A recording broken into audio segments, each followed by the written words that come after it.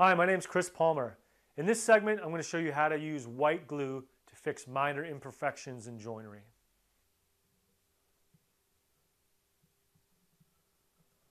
To repair very small imperfections in your joinery projects, use a little bit of white glue in the depression that you want to fill, and then sand it, and the sawdust will mix with the white glue and blend a perfect color filler in those small imperfections.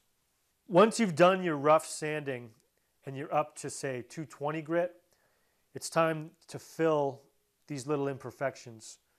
This white glue will go right in there, and you want to squeeze it.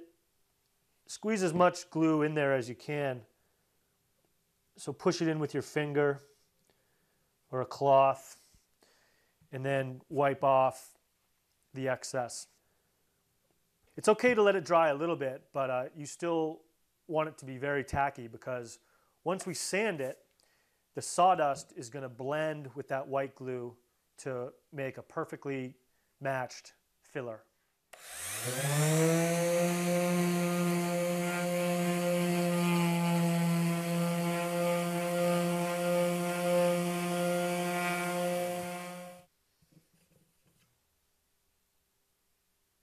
Thanks for watching. I'm Chris Palmer.